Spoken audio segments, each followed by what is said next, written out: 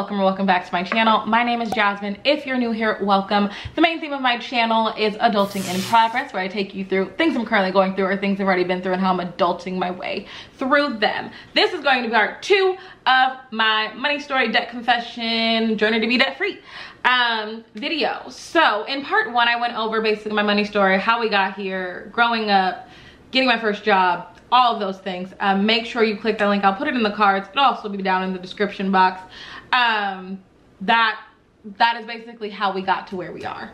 I also have a video on my channel talking about how I got myself into $20,000 worth of credit card debt, so you could see the mistakes of a college student and recent college graduate and person who was in love. You can see that as well. So I'll link both of those up there so y'all can watch those. But right now in this video, we are going to talk about my full debt confession. I have been watching so many budget videos, budgeters here on YouTube, debt-free videos, and I am a part of this movement and so on board with the movement of taking the stigma out of debt. This is the thing that I believe. People can try to make you feel bad for how much money or how much debt you're in, but that's not gonna make the money be any less spent, okay? Like it is what it is. So you actually taking the changes and actually taking the step to make a change in your life, to actually pay off your debt, that is what they're trying to discourage you from. And don't let anyone take that away from you, because you are trying to do better.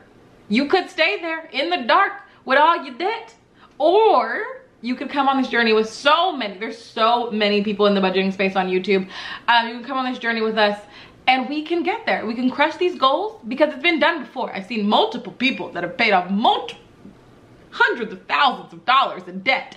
So you can do it too. No matter how big, no matter how small, you can do it, okay? I want to start there because my number is high, but I've been watching a lot of YouTubers and my numbers is not as high as other people. So I'm like, if you feel like how I felt, where you're like, oh no, people are gonna judge me, like, don't worry about them, because they're probably stuck, okay? And you are trying to better yourself. So keep that energy. All right, so basically we have a whole new budgeting system in the way that this is going to work.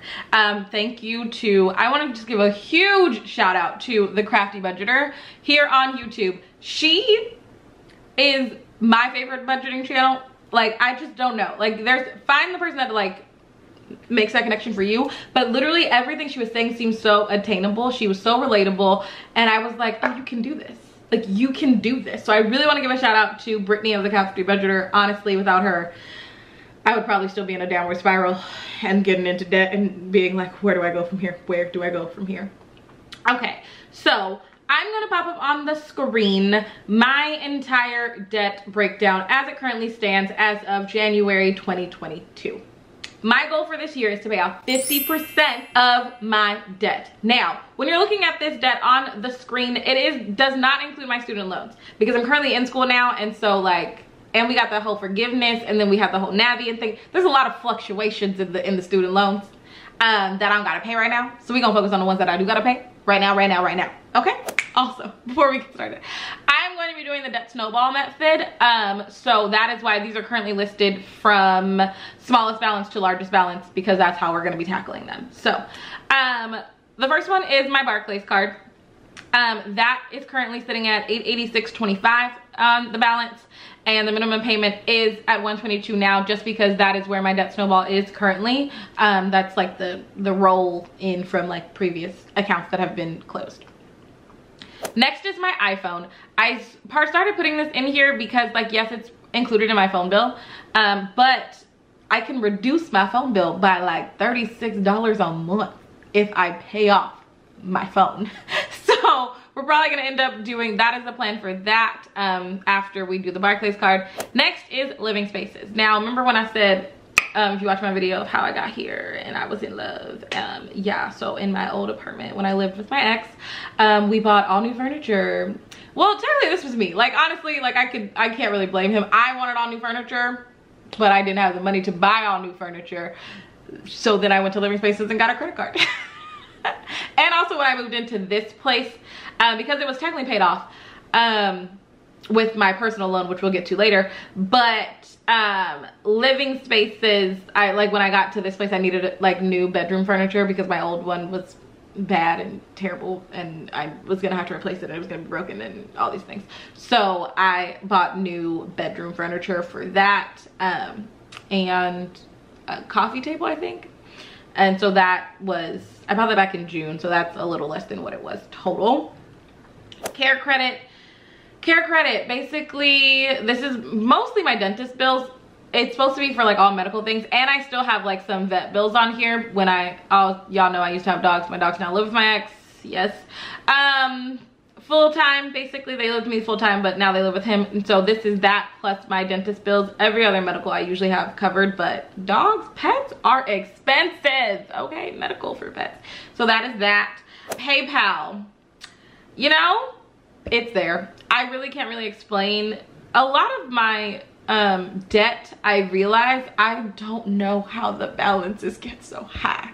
This is why I have to change my strategy, because my debts are like, I just be swiping, I just be entering, and now we're here. So there's that. Golden one, this one I take full ownership and responsibility of, because this limit used to be $500, and then they increased it.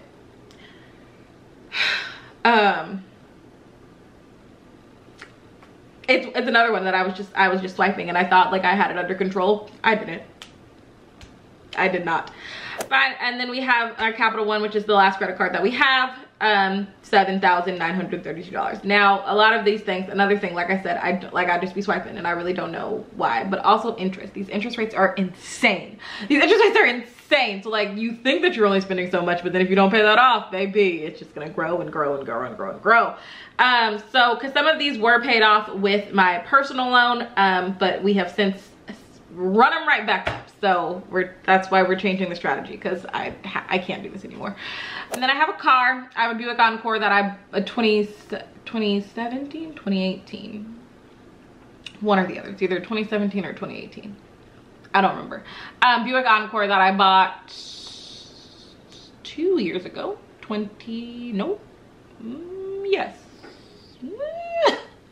I bought it in July, and I was here in this past July, so 2020. Yeah, I bought a Buick Encore, and that is what we have left remaining on that. And then this is the personal loan that I basically took out to pay off this debt.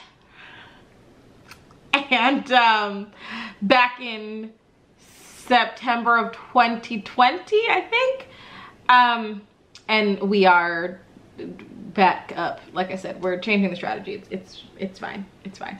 And so that brings my grand total of where we are starting out on 2022. Is $54,581.42. That is a big number. It is. And like where my student loans currently stand, like for my bachelor's, and then like the loans that I have taken out are about 40,000. So I have like 90,000 total debt. But like I said, we're gonna focus on this one first, and then we will tackle the student loans after this.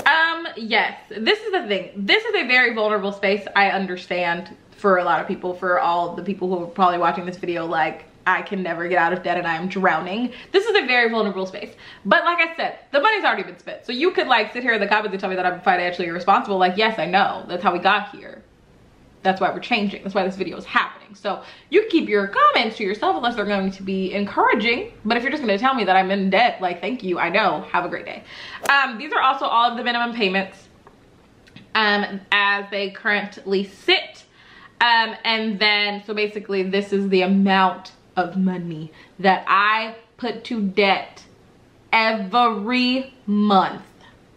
Do you see that number? That number makes me more upset than the total debt number. That number, do you know what I could do with that money every month?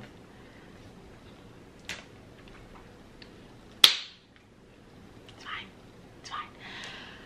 Okay, so my goal, like I said, is to pay off 50% of my debt this year. Therefore, my lofty goal is to be debt-free, other than my student loans, by 30.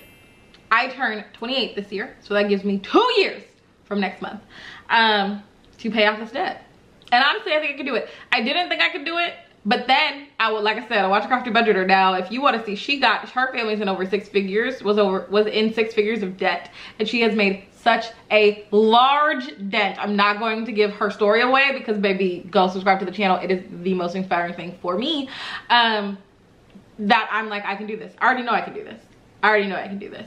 Okay, so that is my full debt breakdown. Like I said, it's gonna be in 3 parts. So now that we've talked about where we started, now that we see where we are going to have, the next video is going to be covering where we are going, how I'm changing the strategy. Because like I said, what I've been doing got us here. So we have to change what we've been doing in order to change the mentality, the mindset, and get us out of debt. So if you want to see that, stay tuned for the next video, part 3. Like I said, whatever day this goes up, it's gonna be the next day, because I'm gonna film them all in one day. So it's gonna be the same outfit, it's gonna be the same position. I just don't want y'all to be here for what's now looking like 30 to 45 minutes total. So we're just gonna break it up a little bit and go from there. But I hope you enjoyed, and I hope that you are encouraged, because you can start from anywhere, okay?